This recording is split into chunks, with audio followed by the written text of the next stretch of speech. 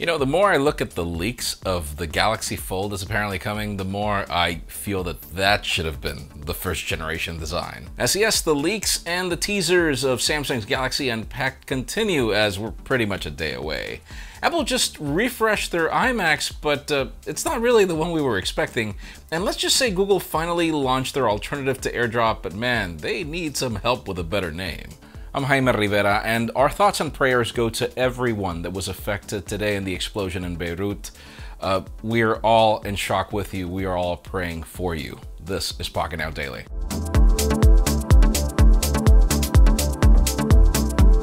The official news today begin with deals, and don't worry, we've got stuff for everyone across the board. Let's start it off with the Razer Blade 15, which is currently $100 off, leaving the Intel Core i7, 16 gigs of RAM, 512 gigs of solid-state drive variant for $1,900 shipped. That's a good one.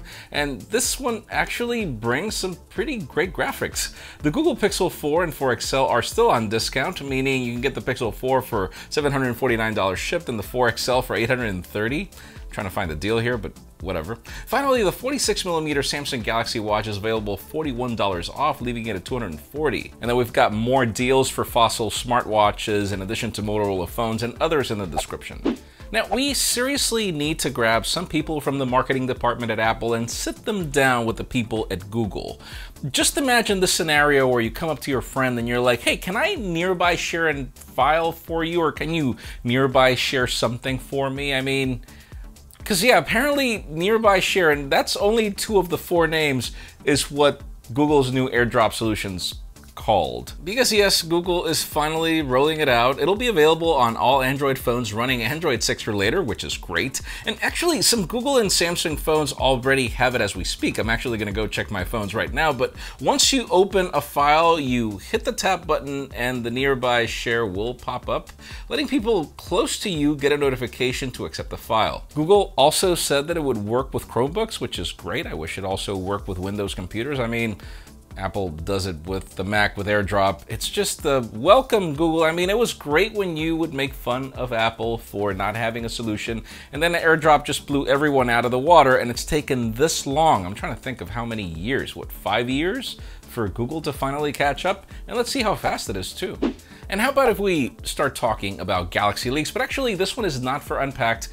That being said, this is from Evan Blass, and it's for the Galaxy S20 FE. AKA Fan Edition. See, we're expecting this phone to launch sometime in October, and this picture shows the front of the device. Now you can tell that it kind of looks like the Galaxy A51 instead of the S20, but it looks like Samsung won't be cheaping out on internals. Other leaks hinted this phone bringing 120Hz, IP68 water and dust resistance, a 4500 mAh battery running the show, and we'll keep you posted on internals as, like, seriously, this does look like a Fan Edition, not a Light Edition. Well, yeah, we debated why the previous ones were called Light if they really weren't. I think that FE is probably not a bad idea. Now, yesterday we covered the leaked renders of the Huawei Mate 40. They were interesting, to say the least, but today we get the Mate 40 Pro, and let's just say they keep getting more interesting. Bear with me. See, it brings sort of a similar design to the Mate 40, but this one does bring a 6.7-inch waterfall display, and with the same dual pill shaped punch hole that we saw yesterday. At the back, we have a quad camera array, and this stove looks very similar to the old Lumia 1020. So it looks like Huawei is trying to make a statement here, and hey, they actually hired all that team from Nokia back in the day, so it could be a possibility. I mean, if you notice the boxy design, the wider than average aspect, I mean, it could actually be an homage to the 1020. These leaks also mention that this phone will be powered by the Kirin 1020. And here's the thing, that one is reported to be 5 nanometers. You know, as more companies, like for example, Apple is moving to Apple Silicon, wow, I'm really enticed to see what these ARM processors are gonna do going forward. And yes, the leaks were right. We should have expected a refresh to iMacs and change and everything, but we were expecting a new design, something that looked more like the iPad Pro from the front. Actually, no, we're just getting a refresh in internals for now. Let's focus first on the 27-inch iMac, which received the major upgrades, I'd say. For starters, it brings an optional 5K Retina display with a new textured glass to reduce glare. That's fantastic. The FaceTime camera, oh my god, it's finally 1080p. I'm using the word finally a lot, but it also brings Apple's T2 chip for ISP, tone mapping, exposure control, and more. And moving on to internals, you can get it up to a 10-core 10th generation Intel Core i9, 128 gigs of RAM, 8TB SSD. Now, when it comes to graphics, it starts with the AMD Radeon Pro 5300 with 4 gigs of VRAM, and it goes up to a Radeon Pro 5700 XT, and then 16 gigs of GDDR6 memory. They need to come up with better names for that. Apple also claims that they have improved the mics and the speakers on this one, which is great. This new 27-inch iMac starts at $1799, and the top of the line spec variant goes up to $8,000. Now, in addition, the 21-inch iMac also got some upgrades, but I'm actually not even going to mention them. I don't even know if I should call them upgrades, as these are pretty much dual-core chips. I remember back in the day I would buy iMacs because they were quad. I don't even know when they moved to dual-core. Like, seriously, what year is this? But then the iMac Pro also got a spec bump, and it now comes equipped with a 10th-core Intel Xeon as a standard, and it'll also go all the way up to 18-core processors, 256 gigs of quad-channel ECC memory. But yeah, no, I mean, these are the new iMacs. At least we're getting SSDs across the board, which is great. You can actually opt in for a Fusion drive. That's all fantastic. I'm just disappointed with the 21-inch.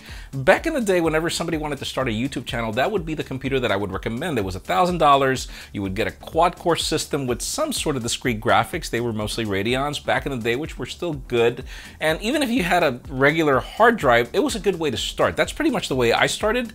But man, like, to see same price, you know, $1,000 and these specs, dual-core, like, seriously? And finally, the hottest news today have to do with the Samsung Galaxy Unpacked event, Galaxy Note 20, whatever you want to call it. It's happening tomorrow, 10 a.m. Eastern. Set your calendars. We will be having a ton of coverage, even if it's going to be remote.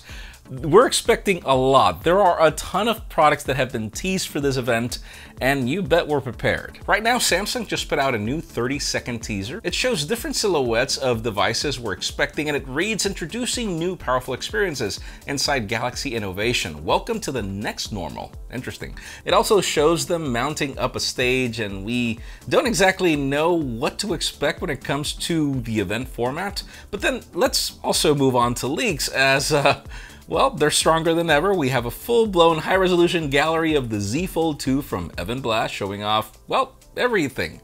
So yeah, when comparing that new Z Fold 2 with the old Fold, the design looks pretty slimmer. The camera array looks like the one it should have always had, but pretty much what we're seeing in rumors of the Note 20. And probably the best thing is that outer display of the Galaxy Z Fold 2. Man, that name is not great, but I always liked the Galaxy Fold idea. I thought that it was a great tablet. It wasn't a great phone because the outer display was just not there.